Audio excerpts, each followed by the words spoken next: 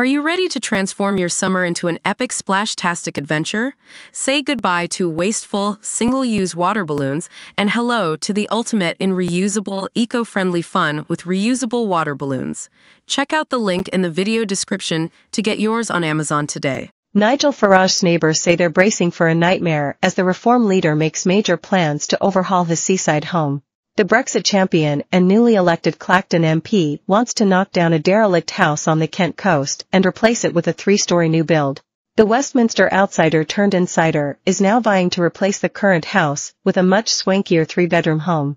The plan submitted to the local council has 3 bedrooms, including an entire floor for the master suite. People living along the residential road in the seaside town say they are glad to see the upgrade Farage is making. Many describe the current derelict and overgrown building as an eyesore, with no locals yet objecting to the planning application.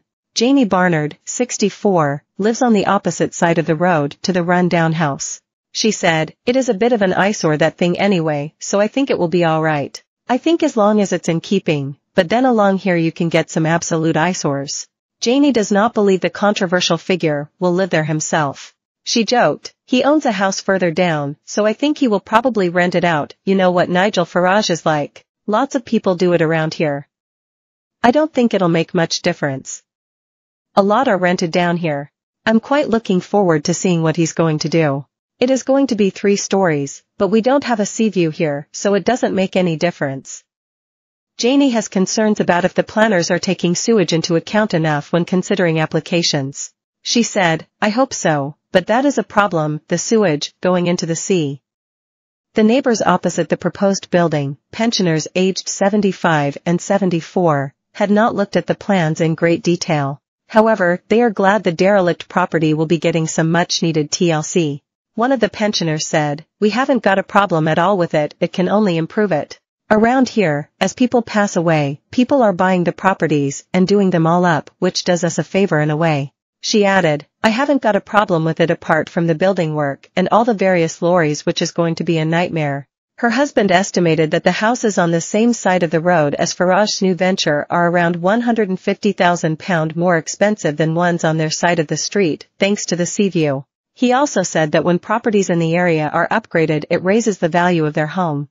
One woman, aged 22, who moved to the area in January this year, said, "I think it will help to develop the area. She generally goes the other way down the road to do her shopping, so is not concerned about the impact the construction might have on her daily life."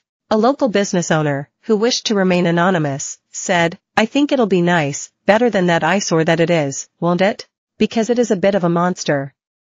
Anything nice to look at is better than an old banger, isn't it?" She added, "Tell him to spend more money in the community." A customer added that the politician has been known to fish in the area. He was seen in the Jolly Fisherman pub just a few weeks before the planning application was submitted. Steve Bradshaw, 72, who used to run a plant nursery on the street, said, "It looks a bit derelict now." He added, "It doesn't really worry me, because the Dutch barn one next door, that's all new. The current 1950s building has peeling paint and an overgrown garden, but is surrounded by brand new homes, many of them in the midst of their own renovation projects." Steve said, "I think it looks a bit dilapidated. As long as it's not a 6-story block of flats, I don't care.